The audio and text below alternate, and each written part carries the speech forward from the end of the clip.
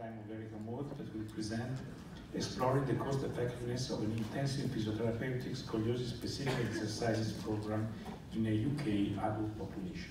Hello everybody, and thank you for having me along today. This is a continuation of the research that my colleague Jason Black first presented in Lyon 2 years ago, looking at the cost effectiveness of exercise therapy for adults with scoliosis. These are my disclosures.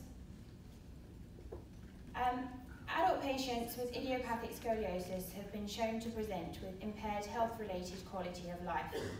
Therefore, in health systems globally, a key objective of treatment is to improve quality of life whilst maintaining cost effectiveness.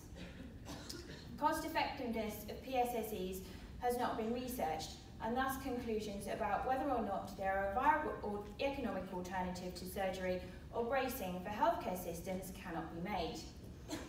In the UK, the National Health Service offers spinal fusion surgery as the only treatment for adults with idiopathic scoliosis. They treat about 360 cases per year, each costing £24,853 British. And the cost utility analysis, cost effective analysis, estimates the cost of treatment. It is used to inform funding decisions based on the benefit of treatment versus how much it costs. It requires extrapolation of data because it estimates the lifetime benefits of treatment. The primary outcome of cost utility analysis is the cost per quality adjusted life year, or QALY for short, otherwise known as the incremental cost effectiveness ratio, which I'll come on to a bit more in a moment. QALYs analyse both the quality and the quantity of life years, where, rather morbidly, 0 equals death and 1 equals perfect health. QALYs are cumulative, and thus a 0.2 QALY improvement lasting for 5 years equals 1 QALY for the patient. The ICER is calculated as the difference in the expected costs of intervention A compared to intervention B, divided by the difference in the expected QALYs produced by intervention A and intervention B. Generally, it is considered that the interventions costing the UK's National Health Service less than £30,000 British per QALY gained are deemed to be cost effective.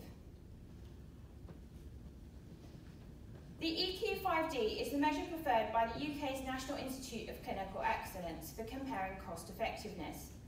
It's a descriptive system, and it defines health-related quality of life in terms of 5 dimensions: mobility, self-care, usual activities, pain and discomfort, and anxiety and depression. Responses to each of these dimensions are divided into 3 levels. First, no problems. Second, some to moderate problems. And third, severe to extreme problems, thus generating a total of 243 possible health states. And on the left is an example EQ5D form which can only be used with licence permission.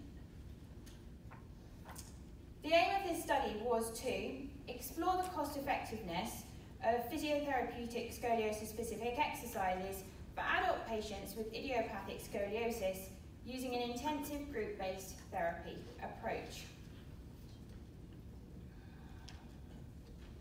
183 consecutively recruited UK-based adult patients with an average age of 38.5 years at the start of treatment, attending the Scoliosis SOS clinic in London for intensive ScolioGold treatment, filled out the EQ5D5L questionnaire at 5 different time points: before treatment, after treatment, a 6 months checkup, 12 months checkup, and 18 months post-treatment checkup.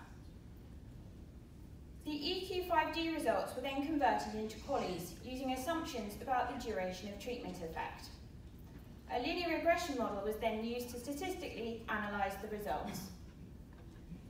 Due to the method of data collection, consecutive nature of patient recruitment, and time limitations imposed by the 3-year EQ5D5L licence, 100% of participants completed the questionnaire pre-treatment, 91% immediately post-treatment, 68% at their 6-month checkup, with 51% at both 12 and 18-month checkups. Before treatment, the average EQ5D score was 0.773, and immediately after treatment, this increased to an average of 0.881. At 6 months, the average was 0.862, and at both 12 and 18 months checkup, the average was maintained at 0.863.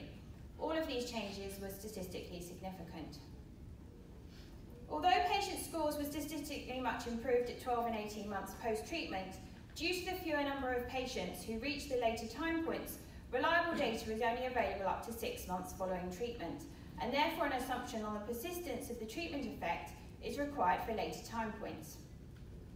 To look at both extremes, assuming that the treatment benefit ended after just 6 months, additional QALYs were 0.045, which means that the ICER would be £90,000 per QALY.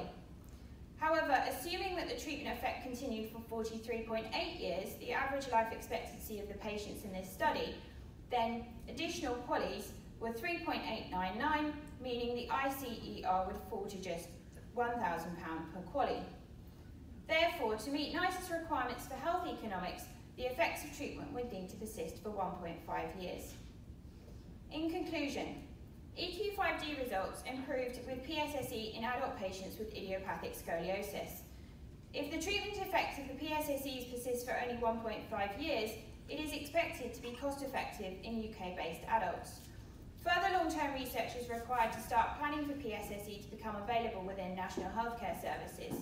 With publication of these results, we hope to highlight that the input of physiotherapy in this patient group should warrant funding.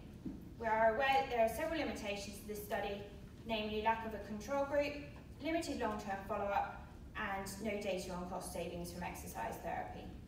These are our references, and thank you for listening.